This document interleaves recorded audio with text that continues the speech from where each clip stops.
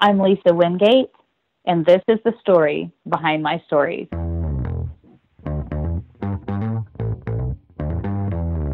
You're listening to the Author Stories Podcast, bringing you the story behind the stories and the storytellers. Margaret White, Terry Brooks, Sheena Kamal, Matthew Quick, J.T. Ellison, Walt D. Williams, Brad Ford, Corey, Dr. O, Brandon Sanderson, Robin Mom, Ernest Klein, Jim Butcher, Sherwin Harris. Visit hankgarner.com for archives of all the shows. Today's guest is Lisa Wingate. as we march toward episode 300. Thanks for tuning in. I hope you're enjoying all the shows that we're bringing you. And if you would like to help support the show and keep all of this great content coming, please go over to hankgarner.com. Click on the link to advertise if you would like to advertise your product or services. If you would just like to donate something to the show, if you enjoy the content that you get, there's a link over in the right-hand sidebar where you can drop a tip to the show. Thank you for doing that. Also, we'd like to thank our sponsors who faithfully support the show each week. Tales from the Canyons of the Damned, the very best in monthly pulp goodness, stories that are strange and, are otherworldly. You can always count on something unique from Tales of the Canyons of the Damned. There's 20 episodes so far. Go pick them up. Also, thank you to our good friend Terry R. Hill. He's got 2 brand new books out. You might have heard him on a show just the other day.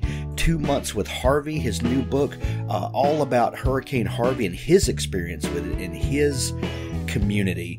Go pick that up because all of the profits from 2 Months with Harvey are going to benefit people still struggling to get through the aftermath of Hurricane Harvey. Also, his excellent book, Joseph of Bethlehem, one of the most exciting, in-depth looks at one of the most forgotten characters in the Christmas story. So go pick up both of those from Terry R. Hill. I promise you will be happy that you did. Also, ThirdScribe.com. If you're an author, you know that you need an author platform to connect with your readers. Readers, if you would like to connect with your favorite authors, they're over at ThirdScribe. It's a vibrant community that Rob McClellan and the good folks there work very hard to build a place where book lovers can connect with one another. Go check them out at ThirdScribe.com. Also, if you're looking for a great science fiction read for this holiday season or maybe a gift for someone, go visit my friend Nick Breaker. His new book, Essence, Septima, Book 1, is one of the best that you'll find. Also, Galactic Satori Chronicles. There's 2 books in that series. You will not go wrong picking up some excellent books by my friend Nick Breaker. Thank you for supporting our sponsors. Also, at the end of the show, we're going to have an audiobook clip, like we always do, from our friend Richard Gleaves in the Jason Crane series. Thank you for listening.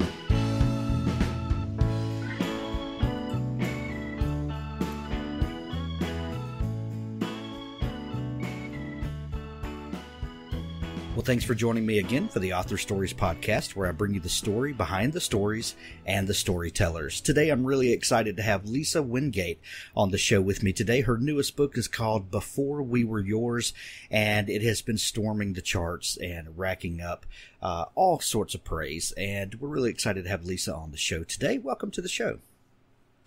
Well, thank you for having me. You are so welcome. We begin each show with the same question, and that question is, what is your first memory of wanting to be a writer or a storyteller? Oh, goodness. My first memory of wanting to, I had an older brother who loved to write, so I always kind of was interested in that. But my first real memory of identifying as a writer was when I had moved to a new first grade class in Peasley School, Northborough, Massachusetts, and it was indoor recess, and I was kind of too shy to ask anybody to play a board game or anything, and we had come from down south, so I didn't have any experience with snowy recess days, and so I was writing a story, and my teacher came up and started to read that over my shoulder, and for years, I couldn't have told you whether she was a young teacher or an old teacher or what she looked like, but I could have told you what that moment was like when she stacked up those pages and looked at me over the top and said, "You are a wonderful writer." And I just thought, I am a wonderful writer. And I just want, first grade teachers don't lie. I just wanted to be a writer after that. I love that. There are so many stories on this show that of people that, I have this pet theory, and the theory is that that storytellers are born and then writers are made. That we kind of have this innate longing and yearning to tell stories to one another, and then when you recognize that thing and you start working on it and working on the craft, then you become better and better. But all along the way in these stories, there seem to pop up these people that have just the right thing to say at just the right time. That just ignites a fire, in the writer. So I love hearing that you had a first grade teacher that recognized that so early and encouraged you. He did, and I wasn't even in her class very long. We moved again. We moved a lot when I was little, and we moved again in just a few months. And but I always had the report card where she wrote, keep that pencil moving with that great imagination. I'll see your name in a magazine one day. And, I still have it. That's the only reason I ever was able to find out, what her name was and get back in touch with her, because I had that report card all those years. Oh, that was going to be my next question is, have you ever gotten in touch with her? What, did you get in touch with her after you had found some success? I did. I tried really hard when the first book, Tending Roses, came out. So that was 2001.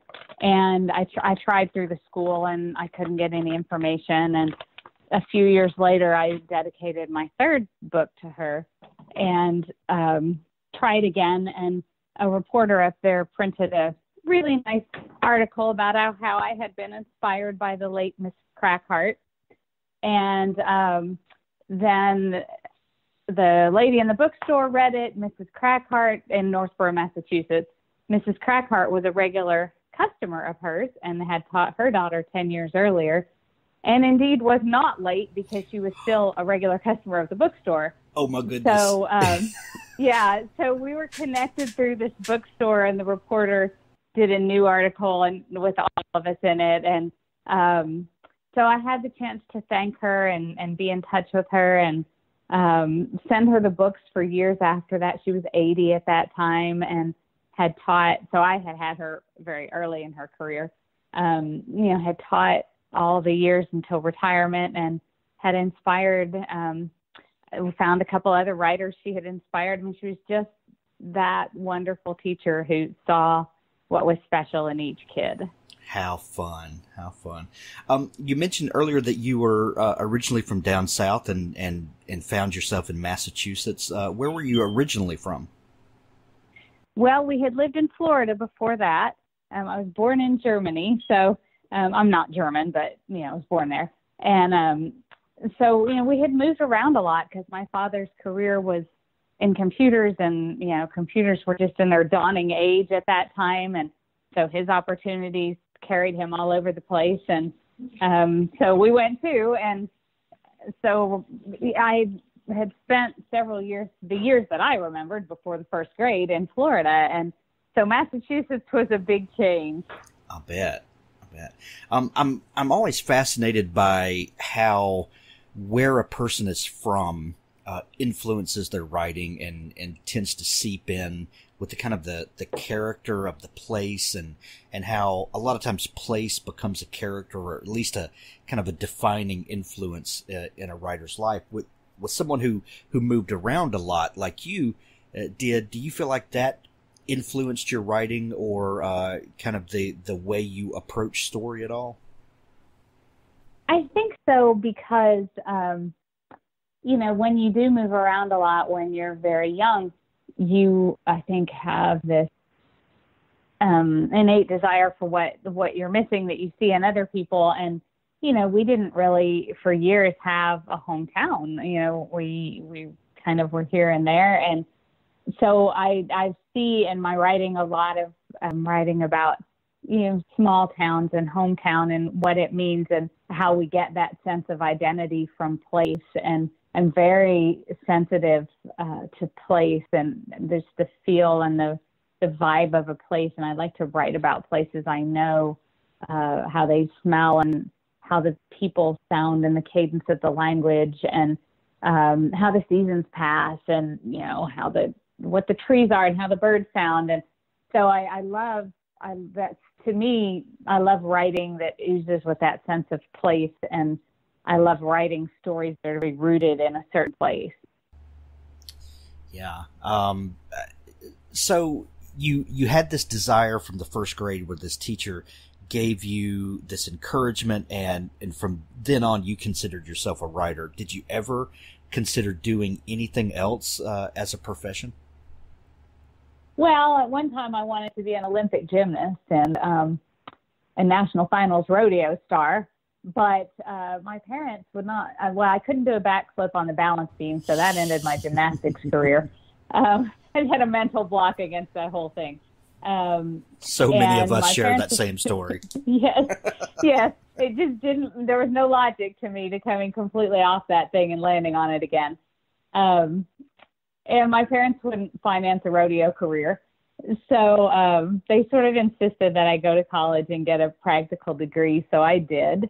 I majored in computer science and technical writing. And so I was a technical writer for a few years out of college. And but at the same time, was freelancing. And it really just motivated me to get busy and finish a book. I had started a lot of books throughout my life, so all the way from childhood on.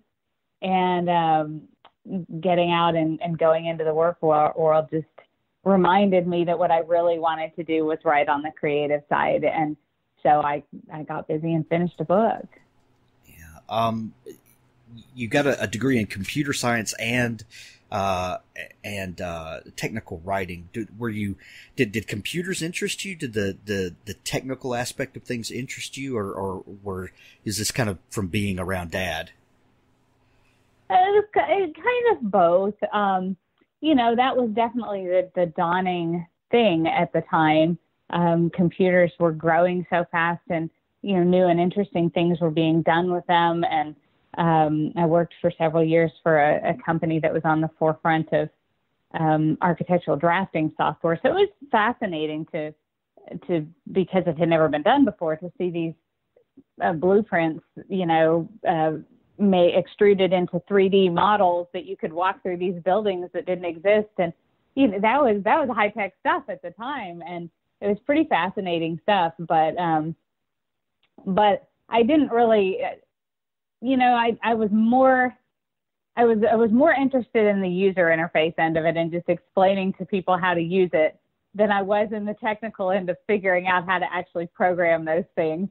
So I was always a lot better as a technical writer than I was on the actual technical end of the industry. Right. So you had started several books, but did you ever finish one before that time, or did you just kind of have a bunch of these kind of great ideas, but just never saw them all the way through? I had a lot of great ideas that I wrote for whatever period of time I was passionate about the story or the issue. Stories for me were always a way to fix things I didn't like in the world. The beauty of story is you can take things that frustrate you or that you think are wrong or that you feel should be different, and you can just fix them in a story. And so I had a lot of story starts that addressed things that, ways I wanted to change the world or whatever. And that sort of ended up in a drawer. And finally, once I was out of college and working and things, I just made up my mind I was going to do it. And I set myself a goal of how many pages I was going to write per day. And, I would write, I think it was a couple pages each day in the evening, and then 5 each weekend day, and I would get about a chapter done a week. And I sort of counted up how many weeks, if I would keep going, would it take before I had a novel done. And so I just did it. I just plugged along one page at a time, which is still pretty much true. I've said this before, but if you had a room of 100 people and you polled that room of people, I bet 90 of those 100 people would tell you that they thought they had a book in them.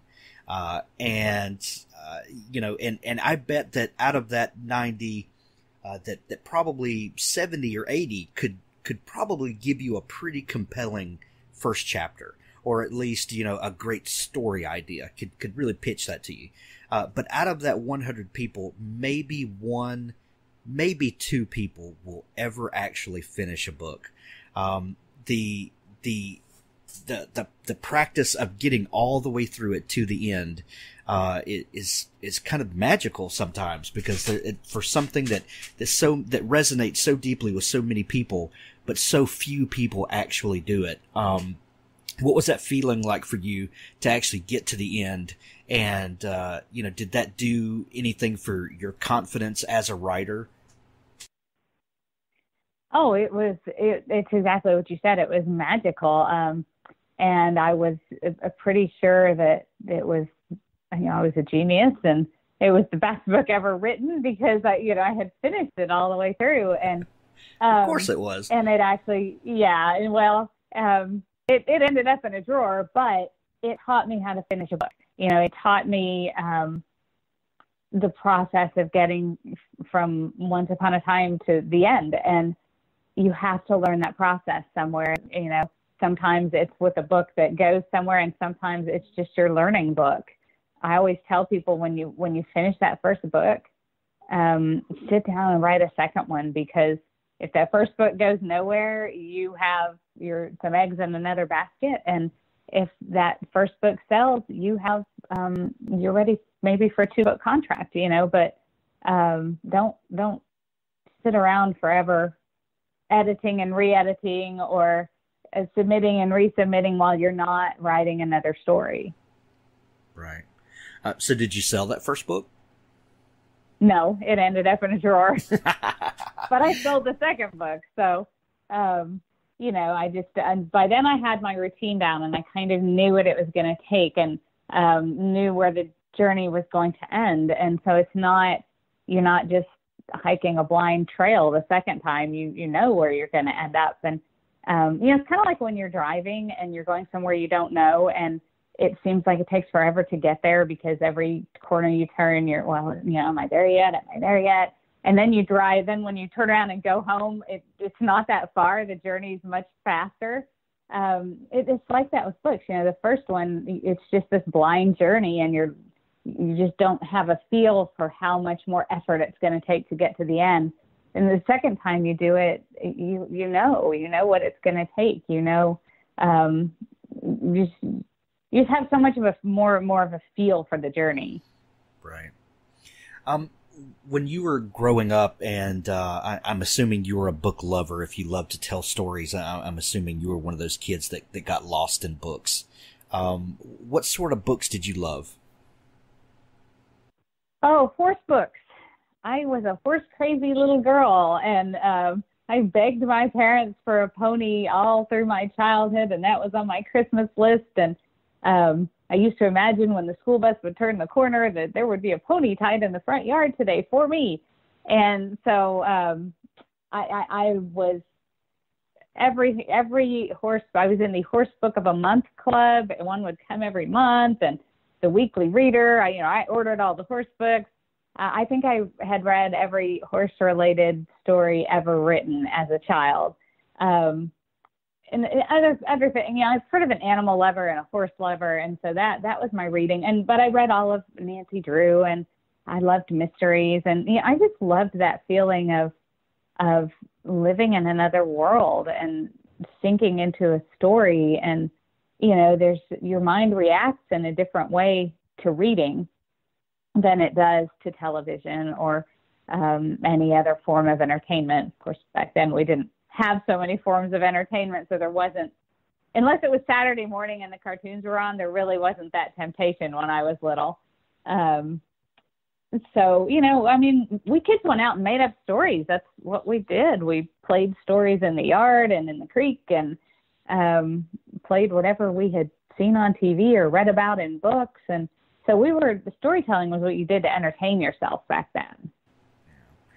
So when you started writing, what sorts of stories did you start writing? Those first couple books that you wrote?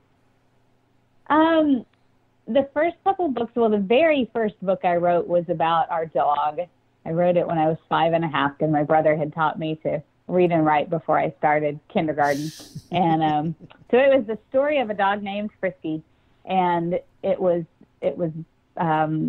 cleverly illustrated, anatomically correct. Frisky was a boy dog, and so and it had brilliant lines in it, like he jumps on the bed, he jumps off the bed. I kind of had to use whatever words I could kind of sound out and spell. But, I stapled it together. It sold very well in the grandparent market. But, I just always had that dream. And most of my stories when I was younger were either historicals, because Westerns were big then. So a lot of what we were watching on TV were the big Western series and movies and things. And so, either something historical like that, or lots and lots and lots of stories about girls who wanted horses and who, unlike me, finally got them. I did finally get a horse, but that was only after my parents told me if I saved up my money, I could buy one. And so I did. But so for years, I had to live that dream through writing stories about it. Love it. So when you got a job and realized that I don't want to work a job, I want to be a writer like I've always done, like I've always believed that I was, what were those stories that you started writing? So I just looked at the market and what was out there at that time and what was doing well at that time. Because, I was sort of, writers, a lot of writers fall in one camp or the other, either the artistic camp, I'm going to write what inspires me, and I'm going to write the book my heart, and that's great. And other writers are totally on the business side. I'm going to write what sells, And I'm somewhere in the middle. I'm business minded about it and always have been, but I can't write something I'm not inspired to write either. And so, I was looking at what was out there at the time, and my first big mainstream novel, I was looking at books like The Notebook and Bridges in Madison County, and you were seeing a growth in kind of that fiction middle ground, very relationship-oriented type fiction. And I was interested in that. I was interested in the juxtaposition of past and present in those stories. And so my first big mainstream novel was a book called Tending Roses that was fiction, but the stories the grandmother told me were my grandmother's real stories. And so it was just about what it's like to be at the beginning of adult life, the beginning of parenthood, and to be around someone who's realizing they're at the end of all that. They're at the end of life. And the stories that poured out of my grandmother after my son was born, I knew they mattered to me. And that book was an attempt kind of to show the effect those stories had on me, how they changed my way of looking at things and my realization of the life journey and how quickly it goes by. Did you share with your grandmother that you were writing those stories? I did at the time share with her that I was writing them down. By the time I had actually finished the book and it was coming out, she had dementia, and she actually passed away about the time I got the advanced copies of that book. But so she was never able to read it, which might be good because my grandmother was a character. She was a difficult woman. I loved her, but she could make you glad to be leaving after a visit to the farm. I had one of those too. Oh, so you understand. Yes. Yeah. She was just, she was just a battle axe around town. She liked to stir up a wrangle and get in the middle of it. And she liked to lecture us about how spoiled we were and how easy we had it. We kids who didn't have to walk 5 miles to school in the snow, dragging 5 brothers and sisters behind us, And So really the book was it was about that. It was about the life and breadth of that relationship, and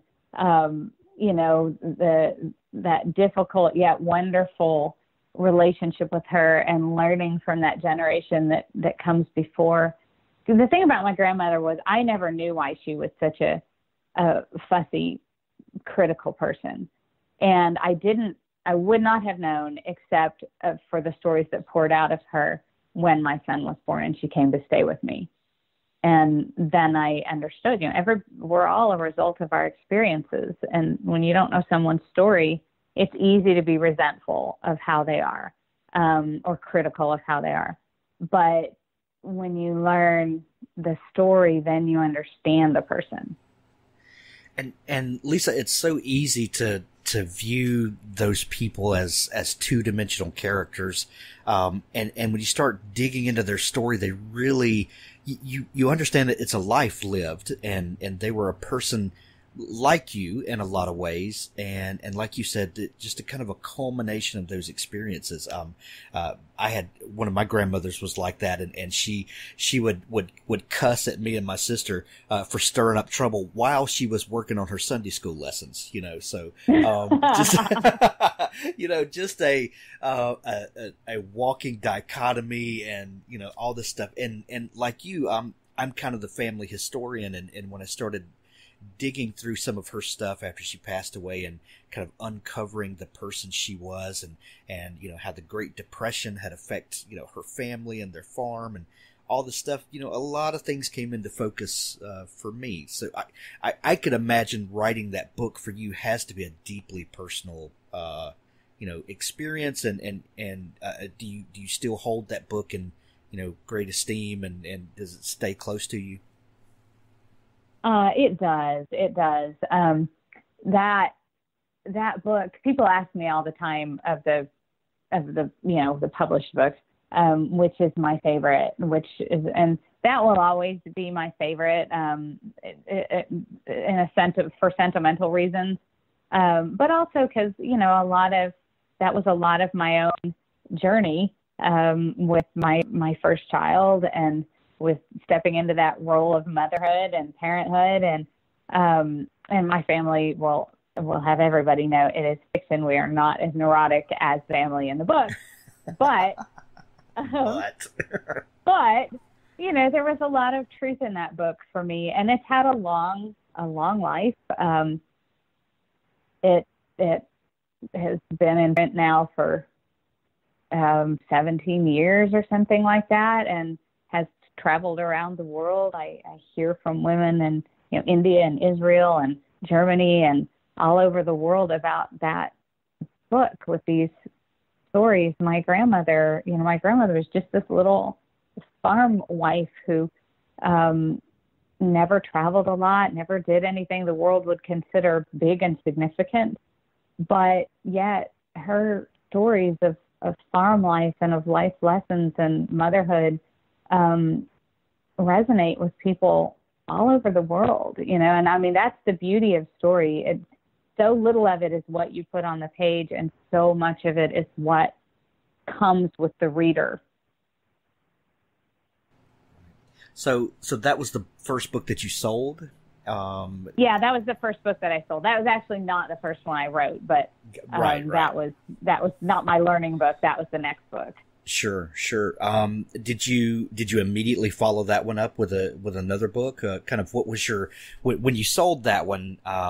Did you consider yourself, okay, I'm a real writer now, and this is what this is going to be my profession and my career? So that took about 9 or 10 months to sell.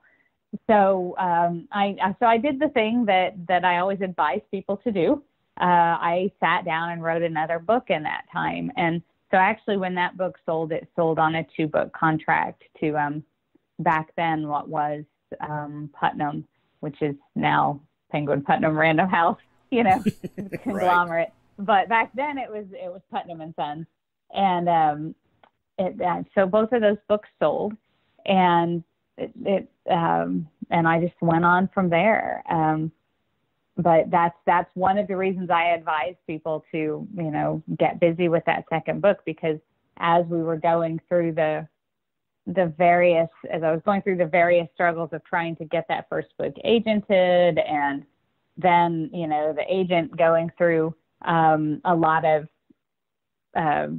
talk with a lot of publishers on it, it's such a roller coaster, because one day you're encouraged, and then the next day you're rejected, and that publishing journey can be so hard. And it really is a comfort to have another project winging along there. At the time I was writing that second project, I would send it to my agent 2 or 3 chapters at a time, and she was loving it. And so the whole time we were trying to place that first book, I also had my hopes second book, so it just helped to cushion the fall when disappointments happened. Right. When you wrote that book, you said that some notable books in the market at the time, and sort of in that genre, were The Notebook and Bridges of Madison County, and some of those that had some pretty big book deals, and then movie deals that went off of that. Was the market receptive to your book, or kind of was the market still hot for that type of thing? And I think you said it took like 9 or 10 months to get it sold. Kind of what was the market like at the time? The market was kind of all over the place. And what really caused us the most trouble selling that book was that it fell kind of squarely between Christian fiction and, at the time, and just regular mainstream fiction. And because, I couldn't have written about my grandmother without writing about church. And, that was my grandmother. She was a staunch church-going woman, and she thought everybody should be, and she would tell you about it, and she didn't appreciate any of the grandkids who weren't regularly going to church, and she made sure you knew that. And, that's just who she was. And so we would get responses from mainstream publishers who would say things like, well, I love it, but there's this religious stuff in it, and we just don't know what to do with that. And then we would hear from Christian publishers who would say, I love it, but there's no evangelical message here, so it's not a fit for us. And so, it sort of fell in this middle ground of just kind of clean fiction, just a clean Midwestern type story or whatever. Not that there weren't gritty issues in it, but, clean in terms of language and things. And so anyway, that made it hard. People kind of didn't know what to do with it. And finally, New American Library, which is part of Putnam, bought it and put it in, they were had kind of kicked around the idea of starting a line of trade paperback women's fiction. And so they bought it, and they started a line of women's fiction with it, and with it and another book they bought later. And that was where it ended up. But the talks on that book were all over the place. We had talked to the people who had done Bridges of Madison County and The Notebook, and I did a huge rewrite for them. And, we were talking about the great big mid six-figure deal and all that sort of thing. And then it didn't happen. And we ended up selling it at Putnam for a nice deal, but a much smaller deal than that. And it didn't come out in hardcover. It came out in trade paperback. And so, you never know. But it was the book rolled along and came out and had wonderful success coming out, and had some wonderful promotion programs behind it. And we were just really kicking into that. And I was going to go do my first big TV appearance for it. And we were rushing around that morning in the fall, getting ready to go and getting dressed. And so we didn't have the TV on or anything. And the producer called us and said, "Don't come. A plane hits at the World Trade Center." Oh, and we don't know what's happening, but we're sending all our crews to to cover it, and so don't come. We're not going to film your segment today. And you might want to turn on your TV. And so, of course, by the time we did, the second plane was hitting, and it was just like the world flipped upside down completely. And so, you never know what's coming. And the thing about the writing industry is you can't ever, conditions change, things in the world changes, the focus of things changes. Nobody cared about books for months after that. Rightly so. I mean, it all kind of felt like the end of the world for a while.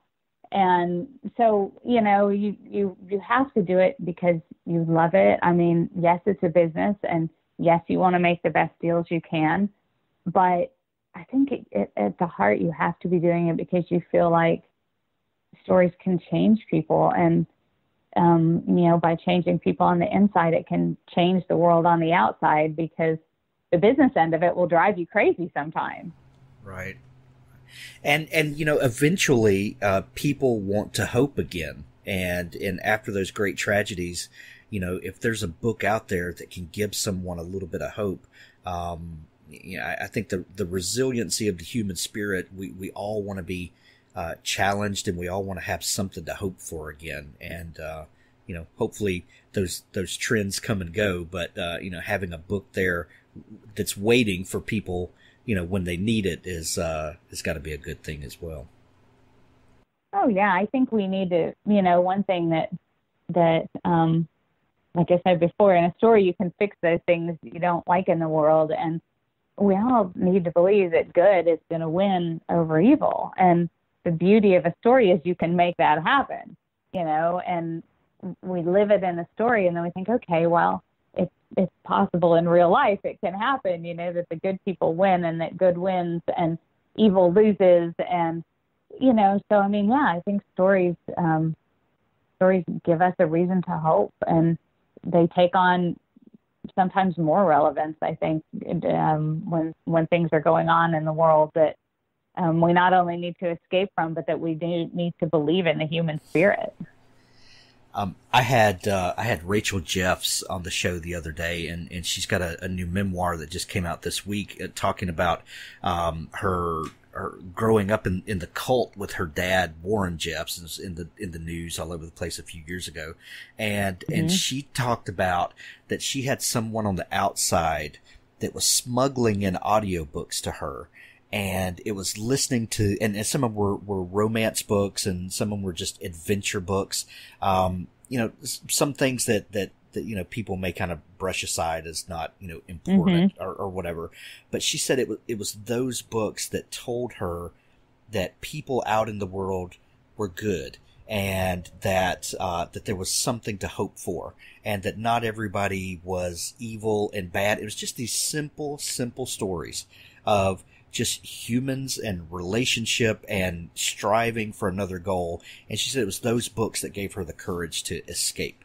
And that just, I've been stewing on that all week, that, you never know about the power of story and these stories that we tell, how they're going to eventually trickle down to somebody, and it literally might change the world for them.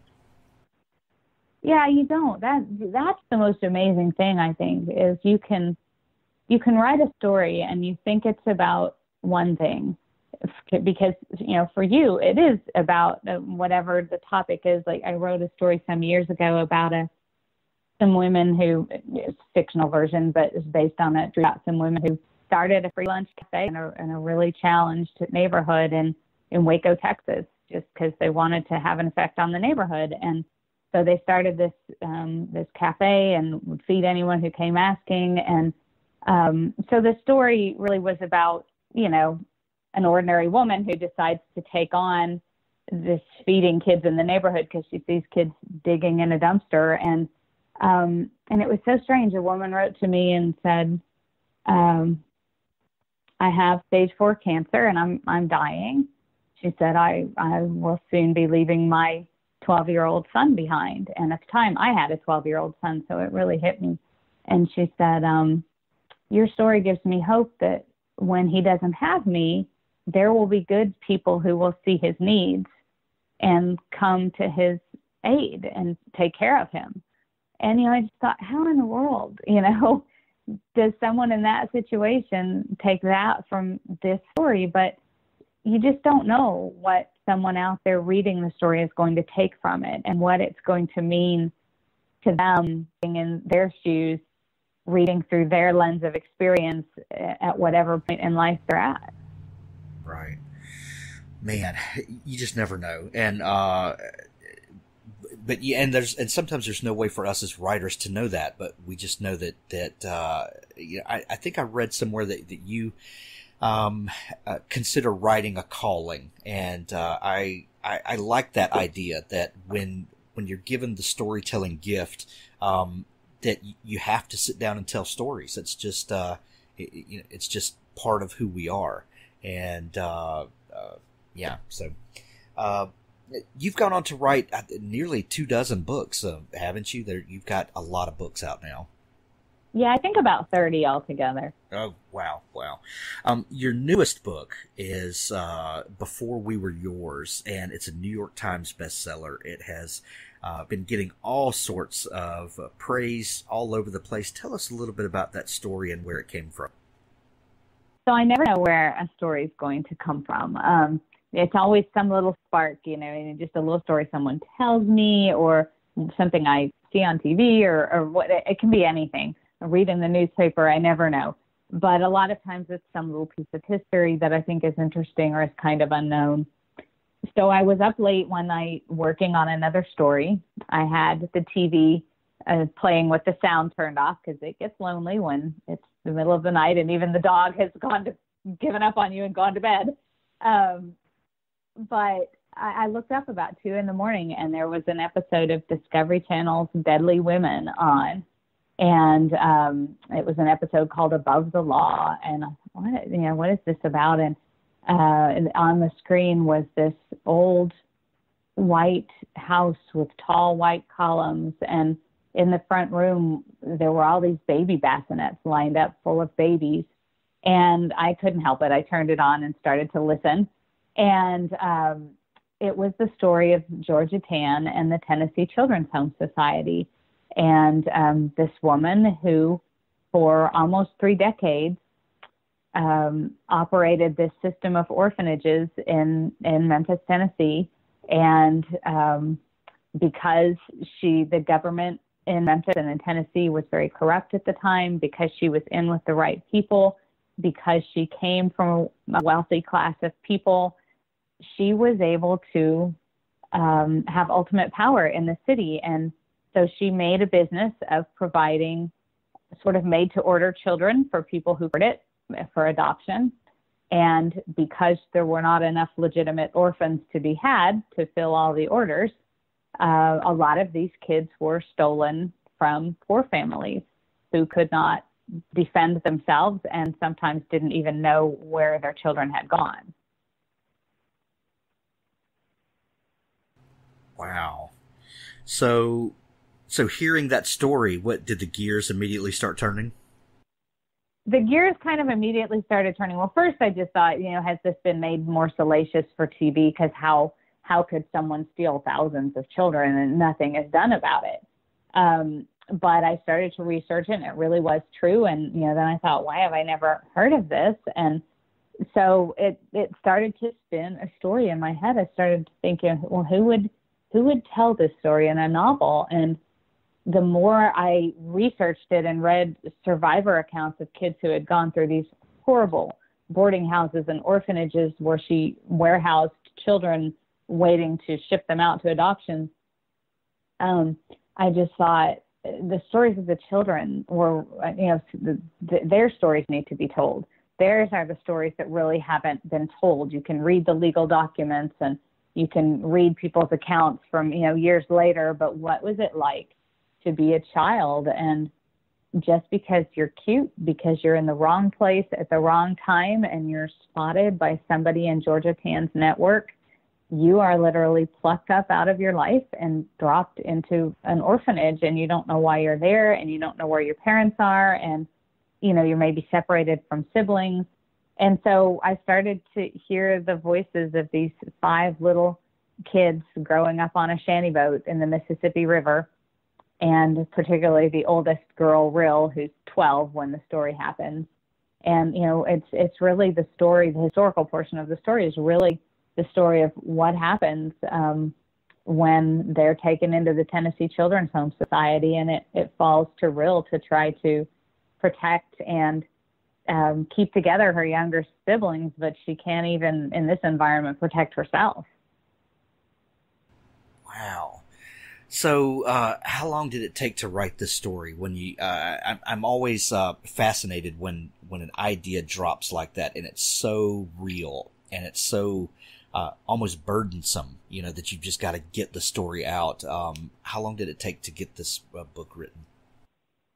Not very long. About 5 or 6 months. I'm a fairly fast writer when I'm not traveling a lot, and I sort of had a chunk of time at home, and that story came together very naturally. So the people have asked me, about the names of the people in the book, and it was one of those books when I didn't have to get the phone book out and look for names. I mean, they just came with their names. They were so real to me. One of the hardest things to research actually was what life was like for the people who lived on shanty boats. It was actually a fairly common form of living. Tens of thousands of people lived on, floating shacks, basically, on the rivers during the Depression and beyond. But the thing is, they didn't write down their stories. So it was hard researching, what was a shanty boat really like? Where did people sleep? How did they cook? Just how big were they? How did you steer it? So that was really one of the harder parts, was researching what would life have been like for these kids on this little floating boat, this little drift craft in the Mississippi River. But it was fascinating too to learn what little I could of, what people did. I mean, lots of them had, for instance, their kitchen silverware and dishes were just a mishmash of things they had found along the shore, because there were so many riverboat wrecks, and stuff would float up from riverboat wrecks. And so they would have all this silverware and china and things they had found here and there that had sifted up out of the sand, and, just fascinating things like that about what that life was like. So neat. This book has been everywhere. And like I said earlier, is a New York Times bestseller. Did you know when you were writing this that this book was going to be so poignant and was going to hit so many people as deeply as it has? I knew it was a story that should be told, and I knew it was a story a lot of people would care about. And I knew, because over 5,000 kids were affected by this, that there were going to be out there tens of thousands of family members on the birth side who lost children to this, and on the adopted side who, have parents and grandparents who were adopted kids from the Tennessee Children's Home Society. And so I knew that there would be people who would feel deeply about it and whatnot. There were a lot of, I've still been surprised how much it has resonated with people, and what deep feelings people have about it, in a way. But in another way, I think we should have deep feelings about it. We should, children are the most vulnerable and helpless of all of us. And, when we find out about situations where they've been exploited, taken advantage of, abused, where they have no voices, we should feel really passionate about that. And so, I hope it motivates people to not only be watchful, because it's not like there aren't still children today who are in vulnerable, difficult, dangerous situations. And so I hope it motivates people to be watchful, but also to just be involved, be that surrogate grandparent, that friendly neighbor, that person who goes to the school and reads books during reading time to the kids who need help, or, help with homework or whatever. We all, you can't fix the whole world, but you can do a lot for somebody's world. That's right. We can fix the spot where we live, hopefully, or Right. try to shine a little more light there than is. It's a fantastic book. It hit me very deeply, and I hope everybody else will pick up a copy as well. Lisa, what is a typical writing day for you like? I don't have a certain set period of time I write, but I have a set number of pages I do in a day. And so that's usually about 7 manuscript pages, which is like double-spaced pages. So, so that's a good 2,100 words, something like that. And I try really to stick with that, because then I know when a book is going to be done. I can see it clicking along at a certain rate. And that works for me. Everybody has to figure out what their vibe is for getting a story done, but that works for me. So on a good day, I get up and get going and get a good chunk done in the morning, stop for lunch, finish up in the afternoon. On a bad day, I may still be slugging it out at 11 o'clock at night because I don't want to get behind for the day. You have to figure out what's going to motivate you, because writing is something you do on your own, and you have to be self-motivated. And so that motivates me, just the idea of not wanting to start out behind tomorrow. And different people, sometimes these days I have some writer friends, and we'll arrange parts of the day and do writing sprints for certain hours of the day together and kind of compare how much each of us wrote. And, so I mean, there's different techniques that work for different people, but mostly for me, just setting a certain amount that I'm going to do in a day and sticking to it. And what a lot of people just starting out don't realize is the more successful you become, the more things come into your life that are all part of the writing business that are not writing, like doing podcast interviews and answering email and, marketing and all of that kind of stuff. And all of that has to be factored into the writing day as well. That is true. The farther you go in the business, and the more popular your books get, the more you have to figure out how you're going to balance in the business end of it and getting time to write. And it's kind of funny, because we all, when we're starting out, we just want to sell a book, and we just want to see our book on the shelves. And I always like to tell people to enjoy that time when it's just you and the story, and there are not a whole lot of other voices in there, because you don't get that back. The next book, it's you and the story and the editor it's going to go to, and what will Publishers Weekly say, and what will people say about it on Amazon. And, you never get it. You never get that thing back that you have at the first, where it's just you and the story, and all of its potential is still ahead of it. So, I mean, there's value to that. For everything you think you want in life that you're not getting right now, there are things you are getting right now that are filling that space. For years I dreamed of having a book go just crazy wild in the market, and like this one has. And this, this has been so exciting. This has been just a wild ride since this book came out, and it's sold in 24 countries, and it was 16 weeks on the New York Times bestseller list, and it's all those things you dream about. But I think back to the years I was wishing that would happen with books, and I realize now, as a parent whose kids are grown and out of the house, and I realize that all the years I didn't get that, what I did get was more afternoons when I was home, when my kids bounced off the school bus with their backpacks on their backs, and all the afternoons that a little boy wanted to go down to the pond and fish, and I could say yes to that and put my work aside because things weren't so busy, and so it's important to realize that yes, we want things, and yes, there are things we think we'd like to have happen, but for everything you get, you give up something. Sage advice, Lisa.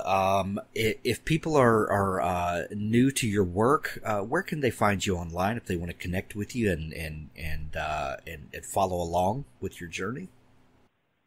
Facebook, Twitter, Instagram, and my website, lisawingate.com. So I'm pretty easy to find.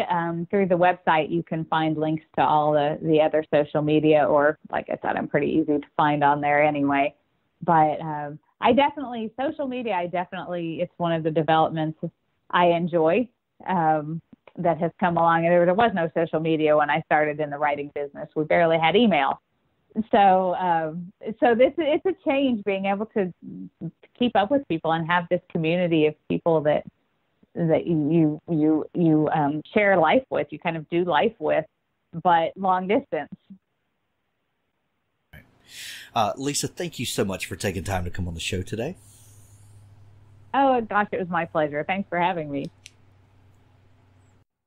Thanks for listening to the Author Stories podcast. For more great author interviews like this one, go to hankgarner.com and dig through the archives. There's something there I know you'll love. Now stay tuned for a special audio clip from Richard Gleaves' The Jason Crane series. Didn't your dad teach you not to trespass? Yeah. Sorry, I'll go. Joey stepped forward, but Hedwig remained motionless, blocking the only exit. No. Someone needs to learn a lesson about respecting other people's property. Joey felt unnerved and panicky. Please, Hedwig. Mr. Van Brunt. Please, Mr. Van Brunt. May I go now? Please? Not such a smart-ass now, are you? His voice grew flat and contemptuous. You little bastards think you run the world, but you have no idea. No idea where your food comes from, what your parents have to go through to put clothes on your back. Humiliating jobs, long hours, going gray, to provide for you. What are you talking about? Life. Real life. You think it's easy, don't you? Don't you? Those stupid adults doing their stupid adult things while you play all day. Well, it's hard. You hear me? It's hard. Joey's breath caught. He knew what Hedwig was capable of. What did you do to Jason? Nothing. Where is he then? Jason's run away from home. I don't believe you. I don't care what you believe. I'm the adult. I ask the questions. What did you do to my son? To Zeph? Is Zeph okay? No, he's not. Zeph is not okay. And it was you, wasn't it? You're the one who did it. Who did what? Who twisted his mind. I haven't done anything to Zeph. Don't lie to me! Hedwig raised a hand, and a fireball blossomed there. Joey had never seen Hedwig's gift before. The man held a piece of hell. His face looked like something carved from driftwood, full of cracks and crevices. His eyes were shadowed and vacant, but glittering with flame, like knotholes full of fireflies. Yeah, someone's mind had twisted, but not Zeph's. Hedwig's gone batshit. Hedwig passed the fireball from one hand to the other. Did Zeph send you for his things? I know you know where he is. He said he was in love with you. Hedwig made it sound as if Zeph had confessed to murder. Is that true? I don't know. Hedwig broke into a wide grin. Well, we can find out, can't we? He's a Pynchon, right? A Pynchon would know. Know what? You're not making sense. It's their gift. The Pynchon gift. My son's a Pynchon, like his whore of a mother. And Pynchons are telepaths. They always know when the people they love are in danger. Joey's eyes had gone wide. He blinked, trying to process the information. Zeph had a gift? For sure? They have a psychic alarm. If you hurt someone they love, they come running. He raised the fireball. So let's find out. Let's find out if Zeph really loves you. Let's see if he's a fag or not. I know he's not. You'll see. He won't feel a thing when I do it. When you do what? When I burn you black. Joey went cold. Hedwig meant it.